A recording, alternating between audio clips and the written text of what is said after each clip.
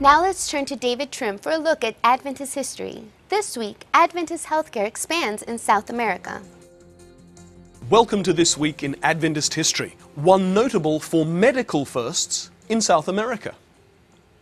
On March 3 in 1936, Clarence C. Chrysler and a group of missionaries set out for Tibet. They never reached the remote country, and Chrysler died of pneumonia near Lanchao in China.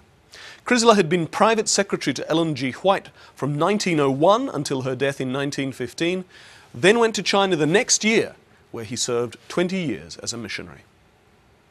On March 4 in 1895, the 31st General Conference session concluded in Battle Creek.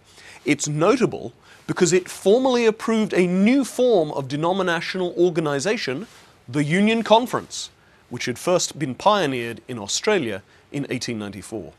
Also on March 4, but 87 years later in 1982, the Hospital Adventista de Vitoria was founded in the city of Vila Velha in southeastern Brazil.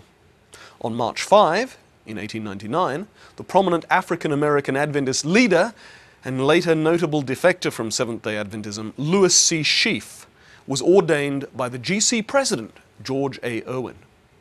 On March 7, 1994, a new medical school opened at River Plate University in Argentina, just the third medical school at an Adventist university.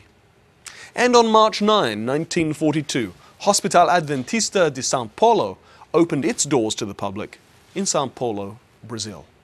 That was This Week in Adventist History.